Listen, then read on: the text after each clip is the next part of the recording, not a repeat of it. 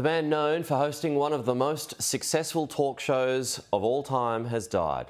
Politician turned TV star Jerry Springer has died at the age of 79. Sky's Mark Stone has more. He was a pioneer of daytime television and his influence stretched around the world. I mean, Trisha Goddard owes her career to Jerry Springer.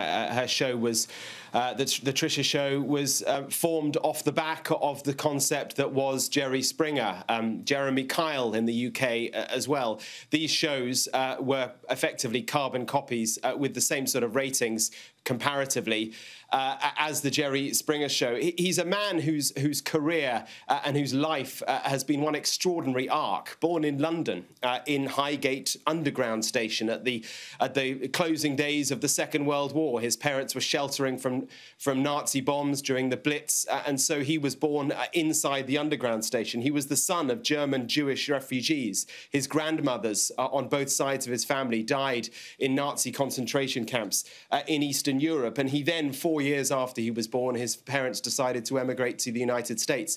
And politics was his first love, Democratic Party politics. He was his eye was caught by JFK.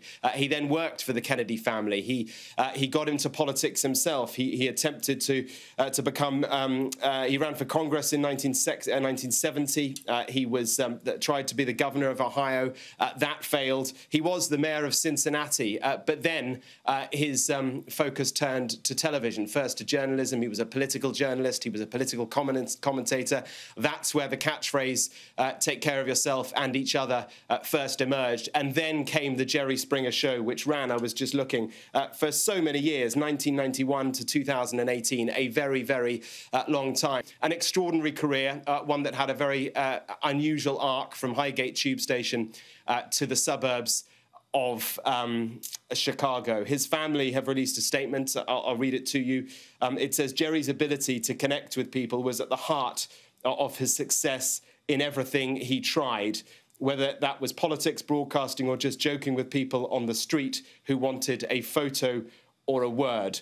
He is irreplaceable, and his loss hurts immensely.